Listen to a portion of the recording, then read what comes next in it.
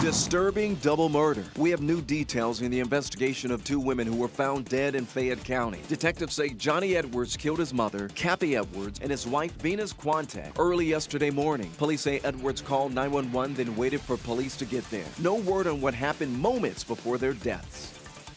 Case closed. A 17-year-old is now charged with shooting and killing a pregnant teenager and her boyfriend on Thanksgiving. McDonough police arrested Aljahan Joyner. They say he killed 18-year-old Savannah Fulmer, who was pregnant, and her boyfriend, 19-year-old Demir Robinson. Police say the motive for the murders was a drug-related robbery.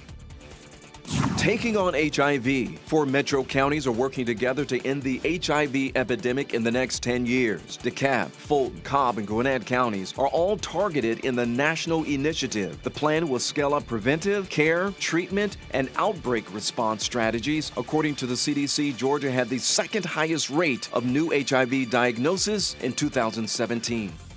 Frustration, anger, it seems like there's a complete lack of organization. Loved ones furious after being banned from visiting patients at Grady Hospital. The hospital is not letting visitors in while they work to fix a 24-inch pipe that burst on Saturday. Grady had to transfer 150 of its 700 patients to other area hospitals, and it is not taking any new patients in right now. One of the patient floors should be reopened next week. The other 2 affected floors could take 2 to 3 months to repair.